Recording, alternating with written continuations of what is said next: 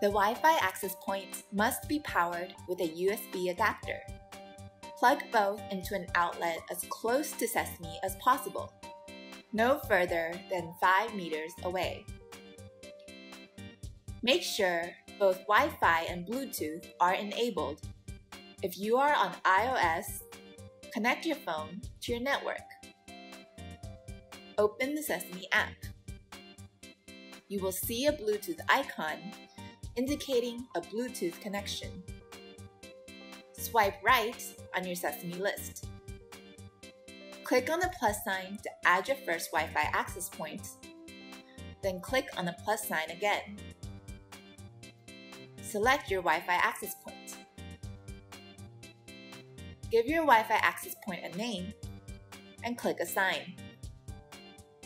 Make sure you select a 2.4 GHz network or the Wi-Fi access point won't connect.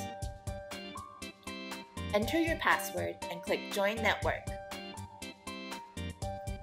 It will take a few moments for your Wi-Fi access point to connect.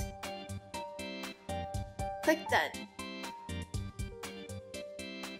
To pair your Sesame with your Wi-Fi access point, click on the plus sign, then select your Sesame.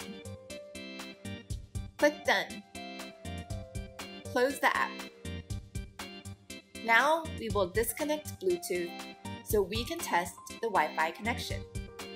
If you keep both Bluetooth and Wi-Fi enabled, your phone will connect to Sesame through whichever is faster.